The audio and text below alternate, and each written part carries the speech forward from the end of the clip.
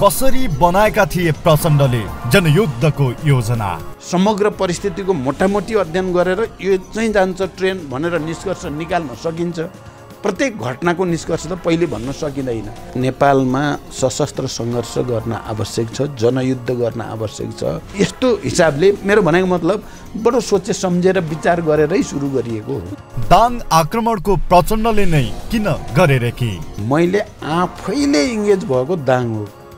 दाङको ब्यारेकमा पहिलोचोटि ब्यारेक हमला गर्ने बेलामा चाहिँ कम्प्लिटली म इङ्गेज भएँ।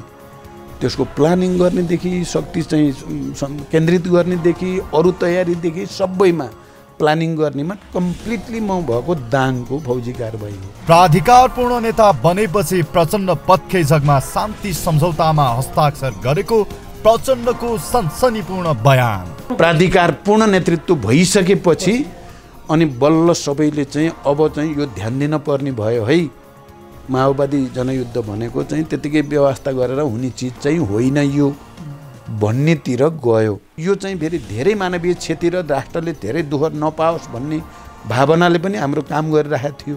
त्यसकारण तपाईँले भने जस्तो त्यो 50-50 भन्न सकिन्छ। दोस्रो वार्तालाई हुन्छ भने ठिकै छ, अब हुँदैन भने पनि यसले हामीलाई चाहिँ माइलेज दिन्छ। यसले पोलिटिकल्ली चाहिँ फेरि चाहिँ बेनिफिट नै हुन्छ, फाइदा नै हुन्छ भन्ने निष्कर्षसहित दोस्रो वार्तामा आयौँ। अब तेस्रो वार्तामा त हुन्छ भनेरै आयौँ, भइहाल्यो। विशेष अन्तर्वार्ता आउटलुक विशेषमा शुभशङ्कर कणेलको साथमा फागुन 1 गते राति 9 बजे।